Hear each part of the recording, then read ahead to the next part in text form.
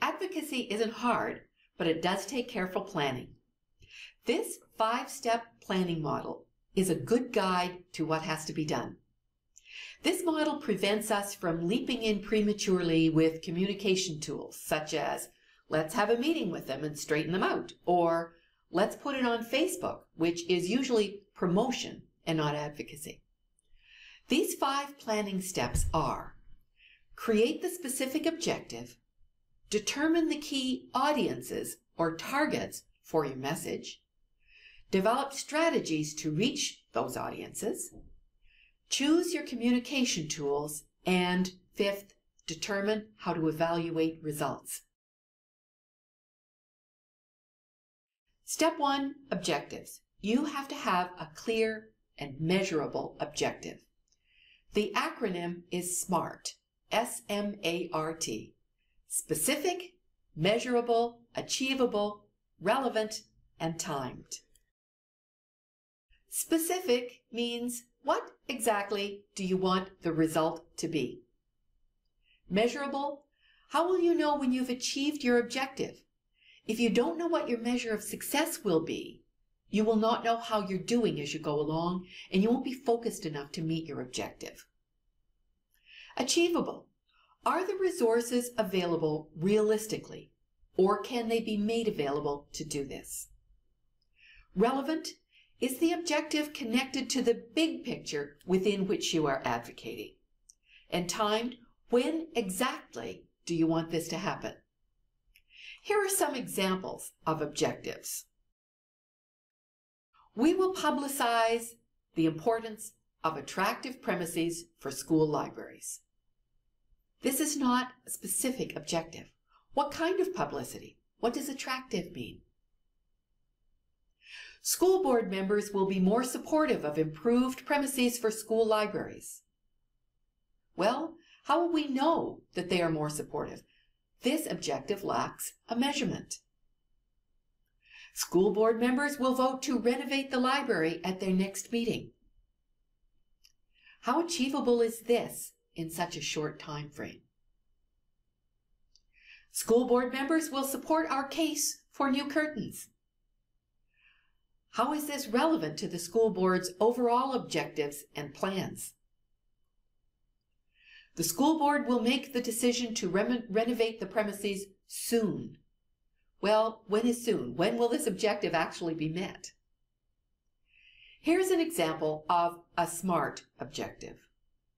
A majority of school board members will vote to approve a $300,000 renovation of the school library to implement the new curriculum within 2 years. It's specific, $300,000 renovation.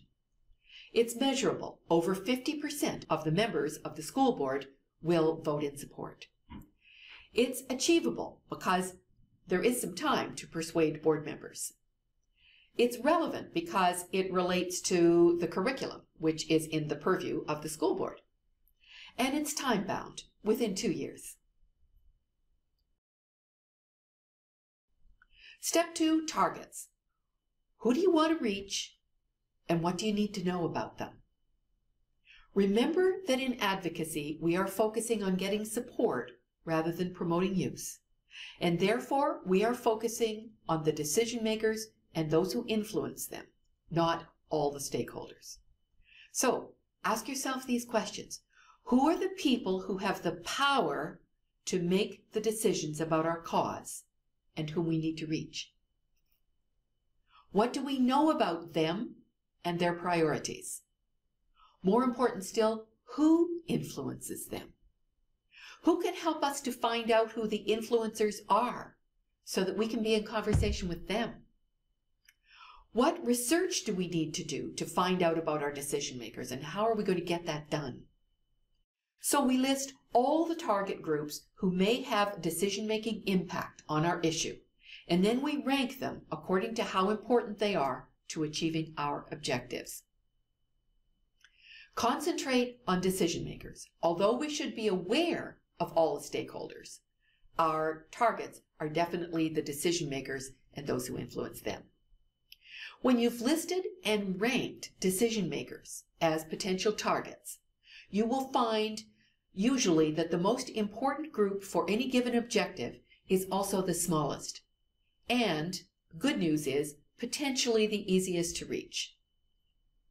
Here's an illustration for a library board of a ranked list of targets. For many objectives, the most important target of a library board is its own chief librarian.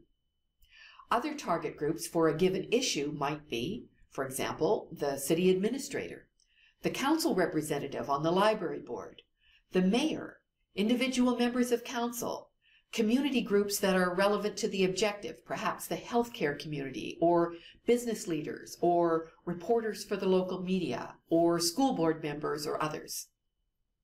In a university, a target may be the chair of an academic department, or the chief librarian, or the senior management budget group, or a committee overseeing collection development. The point is to list those relevant to your specific issue and objective, and rank them in order of their power or ability to make the decision you are seeking. And again, you're focusing on the people who have the power to do this. This is what will enable you to deliver the right message to the right person.